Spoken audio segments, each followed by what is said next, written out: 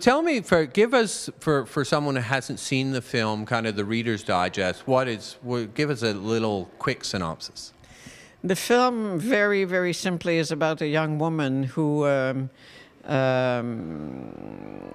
comes to the rescue of a homeless man who's just crashed into her balcony, and it's a cold winter night, and she doesn't want him to freeze to death, so she takes him in. And the film relates the relationship that starts there and cannot seem to end. It becomes a very intricate relationship between the two. Vous pouvez pas rester là. Voyons, venez, venez. Do you consider it a film about homelessness? No, it's not a film about homelessness. It's about the commitment you make to another person. The English title is The Altruist, and the film tries to say it's very difficult to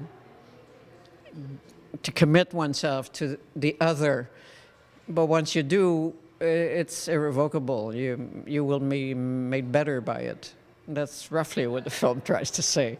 Very roughly, because I don't like messages or, you know. Tell me about working with the two actors too, because it really is. It's an actor's piece. And it's really a two-hander, basically. Yeah. What was that like, and how did you choose them?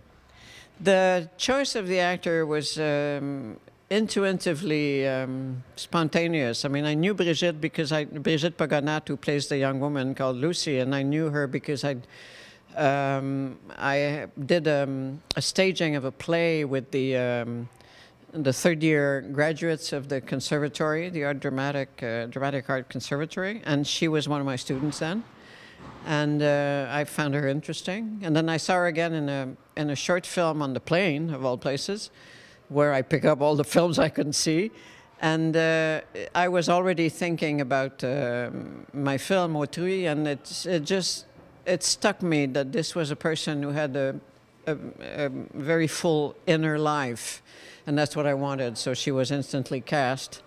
And Robin Aubert? As far as Robin, who plays the homeless person, he also was the only person I ever thought of, because I know him, I know his work, I know him personally, and he has that kind of slightly wild character, and he's a very endearing person. And the character was so extreme that I needed an actor who would be liked, spontaneously liked, and he had all those qualities, plus the fact that he's a brilliant actor, of course.